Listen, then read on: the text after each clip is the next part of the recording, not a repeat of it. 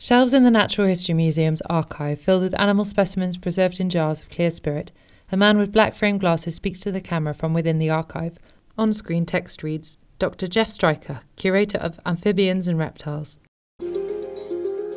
We started getting interested in frog vision just by looking around the collection that we have here at the Natural History Museum. Dr. Stryker studies a frog preserved in a jar with Perth, Australia written on its label. Frogs have very different shapes and sizes of eyes. Many are nocturnal, so we think this might relate to how well they can see in the dark. Close-up of eyes of different frog species. We're really interested in looking at what light does to the eye to better understand frog and toad vision. And this involves collaboration with vision specialist Ron Douglas here in London. A man wearing a gingham shirt looks through a microscope. Caption reads, Professor Ron Douglas, biologist at City University. Vision is very complex and we have to understand many different stages. So in this particular project, I'm looking at the colours of light which get through the lens. A car travelling along a forest road, then Dr. Stryker making his way through the trees on foot. So in addition to the work in the collection, we're actually collecting new specimens that we can work with. After dark, a scientist lifts a frog off a tree branch and holds it in his hands. We spent about 4 weeks looking for frogs, which involved a lot of nighttime surveys. So in the field, we actually had a makeshift dark lab. We would dissect a frog eye for examination on our microscope, and this gives us a range of colors the animal may be able to see.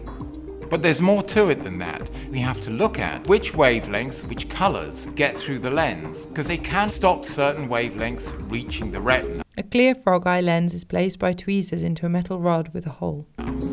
We place it within a spectrophotometer, which scans through the visible spectrum from the red all the way down to ultraviolet, determining which wavelengths get blocked by the lens. On a computer monitor, a graph comparing two frog lenses. So now we've got two lenses on the screen. The blue one lets through lots of ultraviolet light.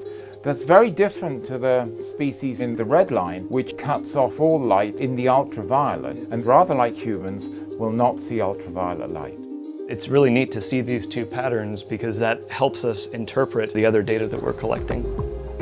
Many of the species which let ultraviolet through to the retina are nocturnal, whereas many which cut out the UV are day active. Nocturnal animals probably benefit from having lenses that let through ultraviolet light. This is exciting because it suggests that frog vision is much more diverse than we thought when we started this project. Looking at all of that diversity is incredibly important to understanding the evolution of vertebrate vision, including our own vision as human beings. A close-up photograph of a frog's eye is overlaid on the left-hand side of the semi-opaque black rectangle in which the credits are displayed. Film Nick Street, Music Audio Network.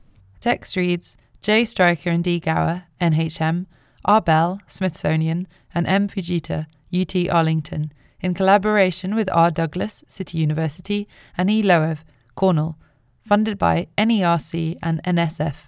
Text continues, French Guiana fieldwork with G. Bittencourt Silva, M. Wilkinson, K. Rowlands, S. Janssen-Swillen, H. Augustinen, S. Maddock, C. Cox, Camper Tower, P. Goucher, CNRS. On the right-hand side is the Natural History Museum logo consisting of the words Natural History Museum displayed in a column flanked by a large letter N on the left. Text at the bottom reads, Copyright owned by the trustees of the Natural History Museum, London.